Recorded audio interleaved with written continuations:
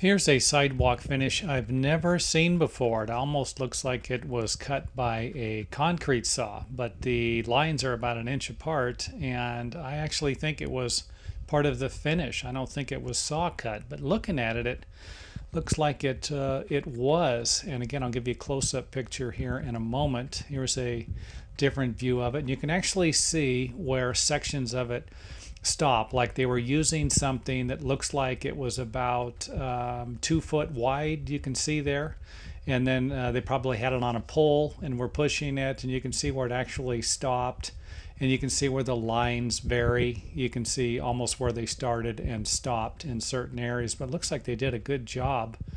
And the reason why I'm making the video is just to provide you with another type of anti-skid concrete finish. Now here's a close-up of it, and you can see where it just looks like it was cut by a saw, by a machine, but I'm pretty sure it wasn't. And again, if anyone out there is watching the video and they actually know how the finish was done, hey, feel free to leave us a comment. And you don't have to, again, you don't have to go in depth. I don't expect anybody to explain the process. The reason why I'm making the video is just to show you a different type of concrete finish. So like I said, this is one I've never seen before, and I would imagine it was done a long time ago.